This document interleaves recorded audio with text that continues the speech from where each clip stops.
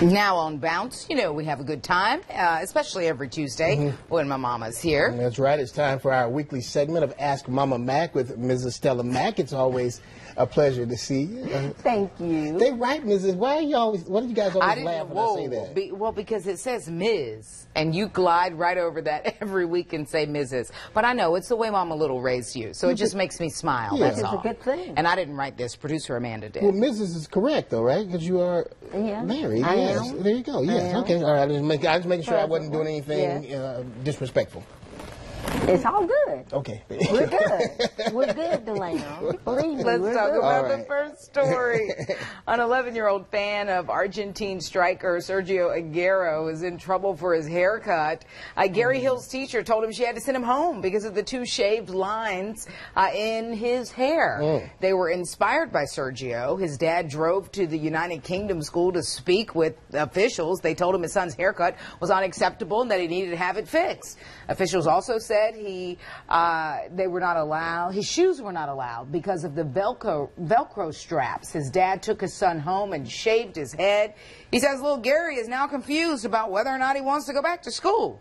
This issue isn't new, folks. Schools in America, some of them anyway, have strict dress codes. So, Mama Mack, is it time for schools to retire or perhaps rethink some rules on attire? I would think so. It's, sometimes especially with the kids nowadays, we get them too wrapped up in rules, and sometimes they don't know how to truly relax when they need to relax because they're so focused on the rules and am I doing it right. So I don't see anything wrong with his hat because I've got a little... You've got a little faux hawk going on there. Yeah, I love it. Yeah. I think it looks good. I mean it's very neatly done. It's not all wacky and gelled up. It's not different colors. Spikes, you know. Yeah. So I think it looks fine to me, and I think the school should rethink that. Yeah, and the Velcro shoes.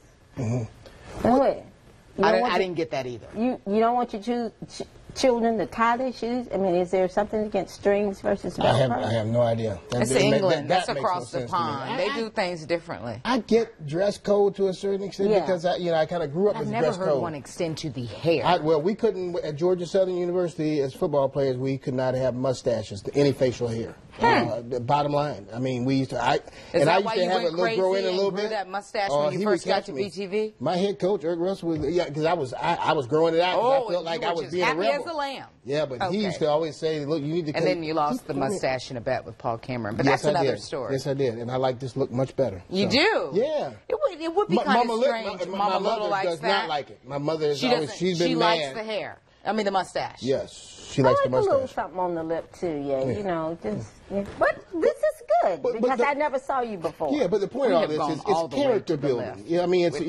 and let me ask you this: do you have a specific dress code at the daycare that you've been a long-time daycare provider? I mean, long as they're clothed, I'm fine. I'm about to say, Mama come to the front door sometimes in her jammies. We do now. That's because we have pajama day suites. Okay, that's what it is.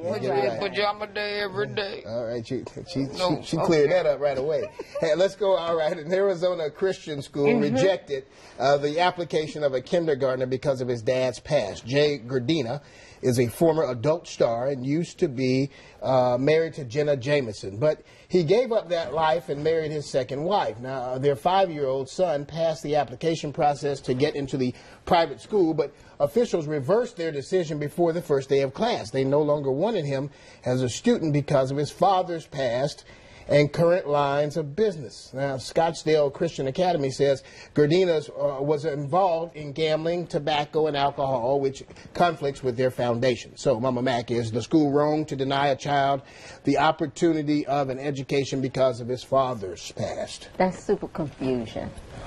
I mean, all around, just total confusion. I don't get, you know, why are you going to punish a child for something that his father... You know, the child's not doing, you know. Well, and to reverse your decision. Yeah. You let them in, you know. Yeah, that's tacky. Yeah. Very tacky. You know, once you make it, you should stick to it. I don't see any harm, even if his father did do this. I mean, he's not pushing it onto his child to go out and do something like this, or this is what you should do, you know. Right. The directives are not there, so. Doesn't make any sense. It doesn't make any pretty sense much don't agree with to that me. either. Yeah. And plus the fact, he should take him to court. Okay. Well, we always say, a lot of people always take people to court. Fight. You're fighting for your child. Okay. And for him to get a good education. All right. You know, supposedly in a good school with twisted mind. He should have his own right to do that. That's true. No. All right, Mama Mack, we want to get your take on tonight's Sound Off Charlotte topic. Houston firefighters say a mother gave up her children because she and their father no longer wanted them. Firefighters took the children after the woman arrived to the station with suitcases for her boys ages 2 and 9 months. She told them she could no longer care for them and left before firefighters could stop her. Police found the woman a short time later. The kids are with Child Protective Services right now. Now, Texas's Baby Moses law allows parents to legally turn over custody of their children within 60 days of their birth. They can drop them off at certain locations like police stations or fire departments and not be charged with abandonment. But the mother doesn't meet those requirements. So far, police haven't filed any charges, and officials say they're planning a hearing to determine if relatives can take the boys. So we want to know what you think, Mama Mack. Should this mom face charges for giving up her children? Yeah, I could never see giving up my children because that's a lot to go through, and then you give them up. But, you know, she didn't harm them. You know, that was my first reaction. That, you know, my mind went back to Susan Smith, you know, and yes, I'm with the mother. If you can't, yes, give them up, you know, and let someone else provide good care for them, because it's evident she's saying, she's crying out, I can't do this. Right. And we're saying, oh, you know, she's, you know, no. But I think she's doing a good thing by giving them up if she can no longer provide for them. Into a fire station. It's not like she left them in Walmart. Yeah. Right. Yeah. You know, she didn't abandon them. Exactly. Yeah. People have absolutely done that before. Right. So, you know, big kudos for her. As far as doing the right thing. Yes, doing that and wanting someone else to give better care for. As a lot of people say, it's become one of my bigger lines, it's better than the alternative. Indeed. Do we have time to read any more comments or no? We do? Okay. So a couple more here. Moved over to the WBTV page. Melissa Whitaker saying, well, at least she took them to the fire department and didn't try to drown them. Karen Ledbetter saying maybe instead of charging her, they should help her with counseling and an adoption placement plan if she feels that's in the best interest of the children. Tina saying, I'd rather her give them up to the fire department than abuse them or leave them with someone that would hurt them. Anne saying she turned them into a safe place. She could have killed them and also faced charges. Hope they will find a home that loves them.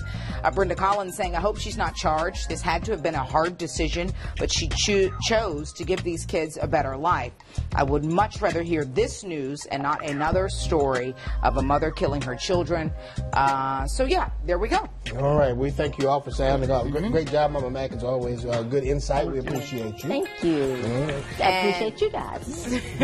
Stay here. We have more WBTV News on Bounce right after the break.